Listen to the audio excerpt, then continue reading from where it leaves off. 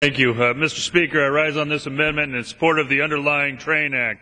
The TRAIN Act is a bipartisan plan to analyze cumulative economic impacts of EPA regulations to better understand how these policies affect American manufacturing, energy prices, and private industry's ability to create jobs.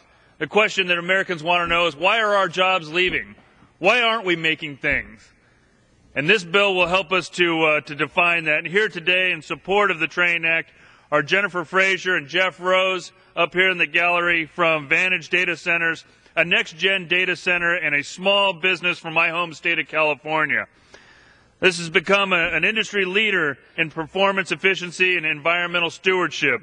Since its inception in 2010, Vantage has sought to minimize electricity consumption at their data centers as electricity is far and away their greatest cost. The price of electricity has caused many companies in their industry to flee to other countries with a more welcoming business climate and cheaper electricity prices. Despite this existing competitive disadvantage for the United States, the EPA proposes new utility max standards will raise electricity prices and will have an adverse effect on even the environmentally friendly data center like Vantage and force more jobs overseas. The EPA has proposed regulation after regulation that would stifle job creation, hurt American economic competitiveness abroad, and increase energy prices on families already strained by the tough economy.